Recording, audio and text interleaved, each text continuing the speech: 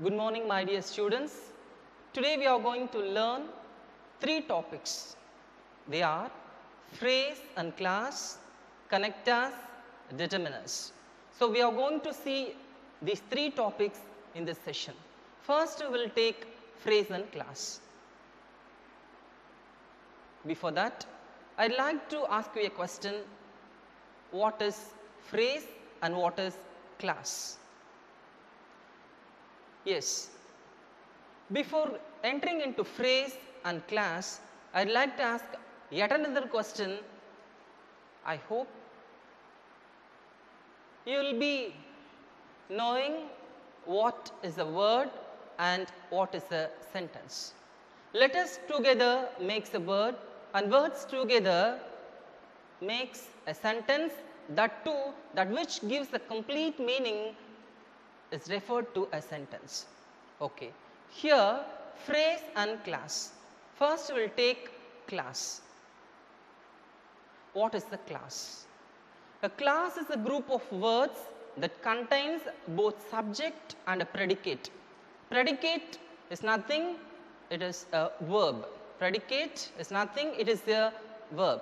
Again I give the definition of class.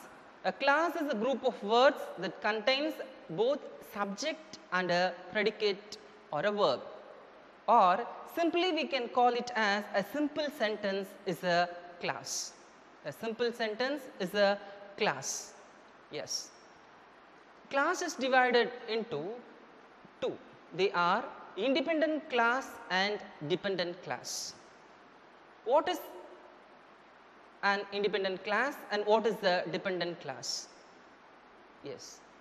Before getting into independent and dependent class, I will give some examples for classes. The first sentence, Kalpana wants to buy a phone but she does not have enough money. You see, but she does not have enough money is the class. She is the subject, does not have is a verb. So here we have a subject and a verb. So it is a class. Next one. If you don't study well, you won't pass the exam. Here, you won't pass the exam is an example of class. You, subject, won't pass is the verb. So it satisfies the rule with a subject and a verb. You won't pass the exam. It is a second example for class. The third one, Kevin bought a car which was too expensive. Here, Kevin bought a car is an example of class. Kevin, subject, bought, verb.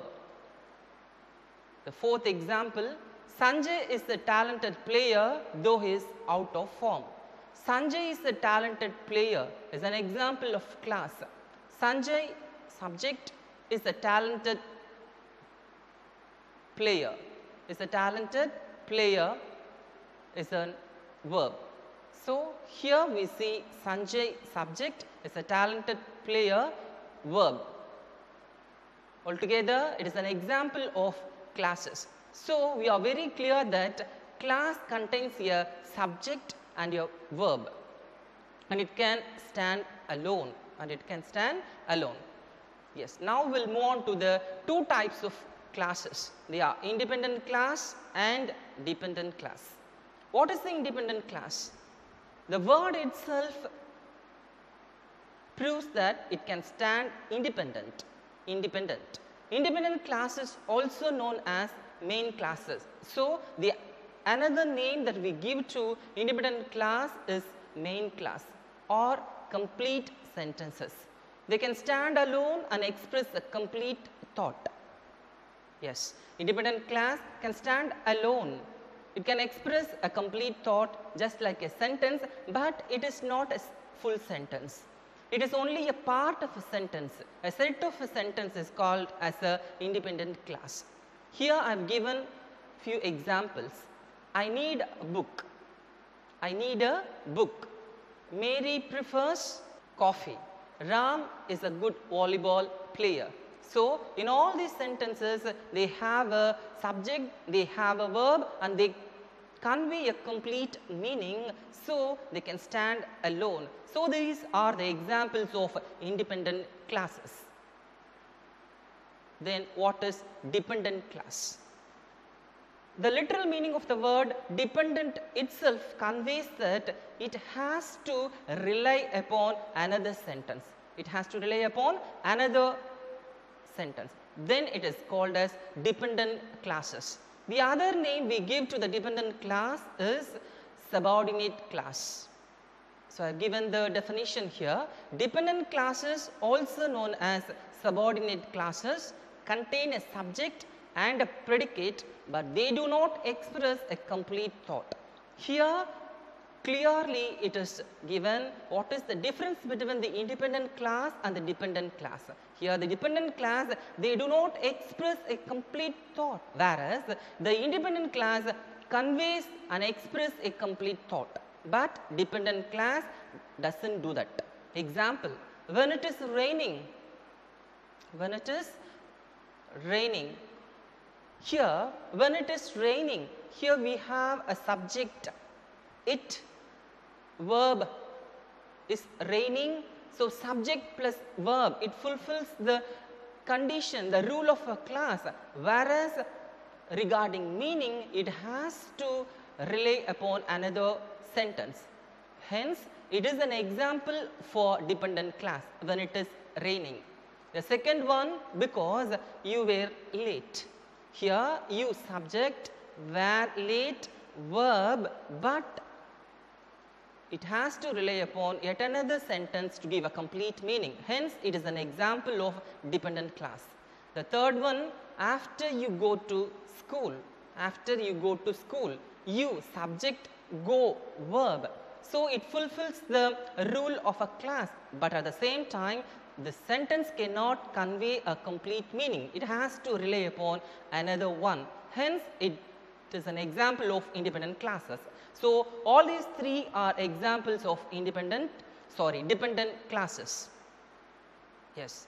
Dependent classes further can be divided into three. In the same way, independent classes also can be divided into three. Here I have given the three types of dependent class: adjective class, adverb class, noun class. So, these are the three types of dependent classes. Okay. Adjective class, first one. Before getting into this, I would like to ask you a few questions. My dear students, what is an adjective? Yes, you are right. It is one among the parts of speech. It gives the more information about a noun. Yes. So, definition of adjective class. An adjective class describes or gives more information about a noun. So, this is the definition of an adjective class. An adjective class describes or gives more information about a noun. Tells us which one, what kind, or how many. I have given one example here. The book that I left on the bus belongs to Mr. Bhaskar. Belongs to Mr. Bhaskar. So, you keep this in mind and again read the definition. An adjective class describes or gives more information about a noun. Here, the book that I left on the bus belongs to Mr. Bhaskar. The book is the noun here. So, the book that belongs to Mr. Bhaskar. So, this is a relationship between the book and Mr. Bhaskar. So, this is an adjective class. Next, adverb class. Yes, an adverb class describes or gives more information about a verb. It tells us when, where, how, to what extent, or under what condition something happening. So, adverb, it gives information about the verb. Yes, the adverb class describes or gives more information about a verb. Example, she was happy because her father gave her a watch. Here, she was happy, was happy. Was, be form of verb. Happy, main verb. Yes, here, happy is the verb. Okay. Happy. Then, her father gave her a watch. Why she is happy? Because her father gave her a watch. So, the happy, the verb, the adverb class describes more information about a verb.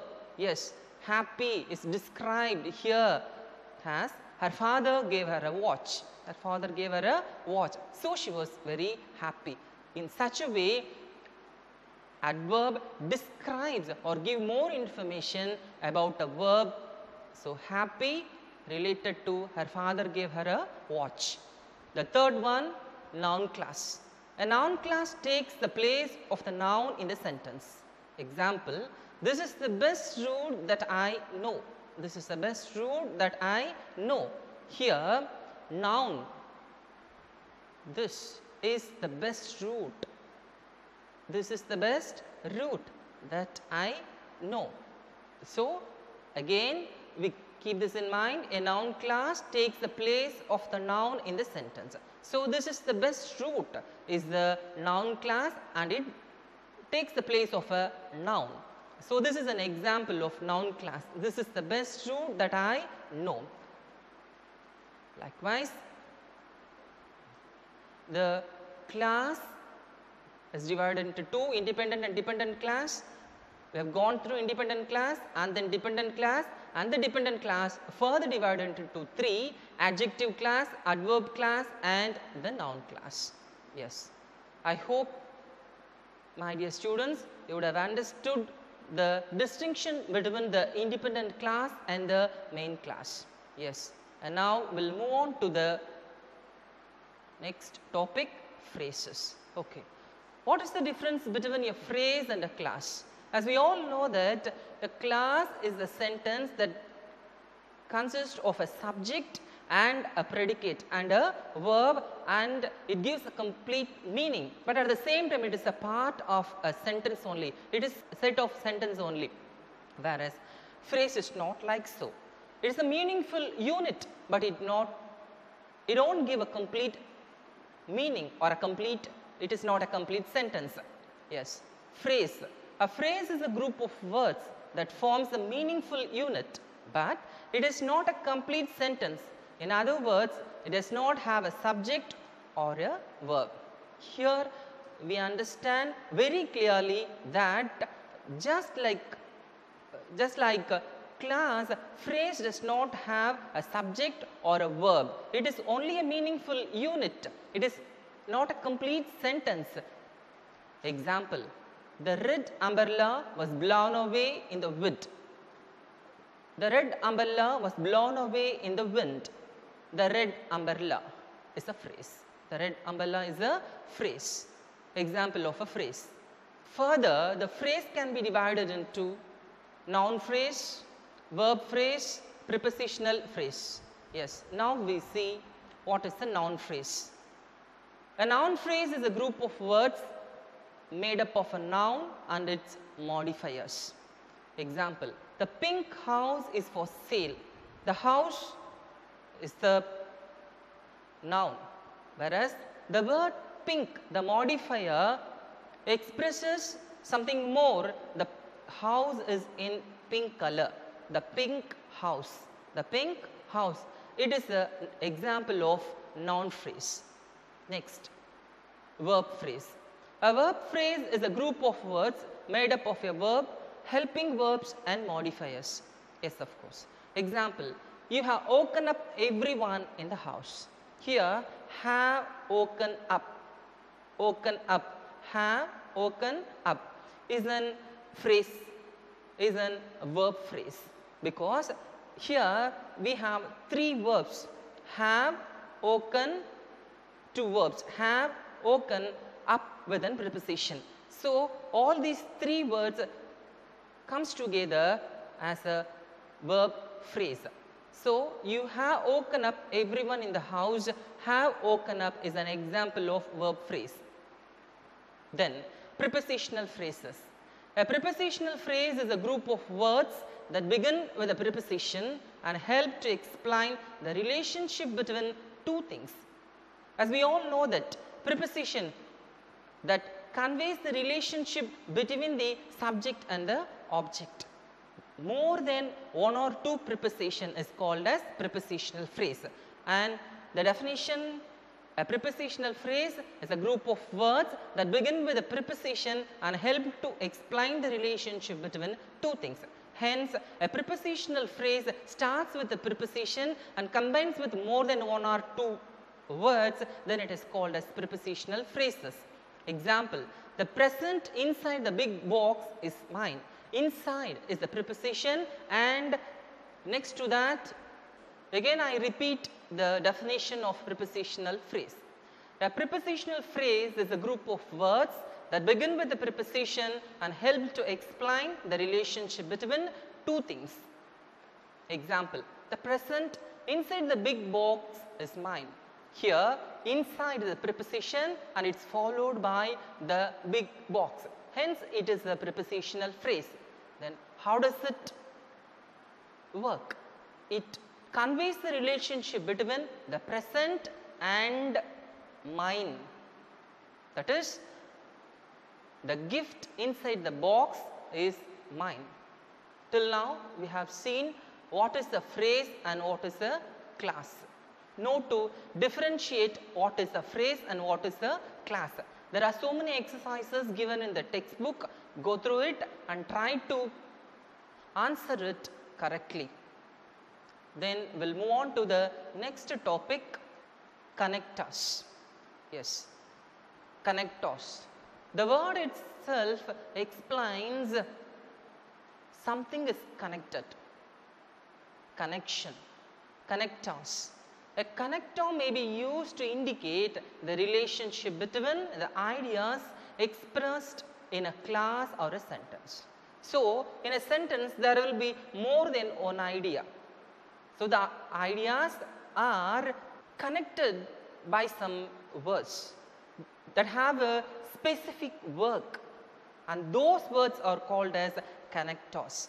So, the ideas that are expressed in the class or in a sentence are connected together by using a special word, and that word is called as connectors. There are few examples: adding, sequencing, illustrating, cause and effect. So, these are some of the examples of connectors: adding connectors, sequencing connectors, cause and effect connectors. Then comparing connectors, qualifying connectors, contrasting connectors, emphasizing connectors. Yes, first we'll take adding.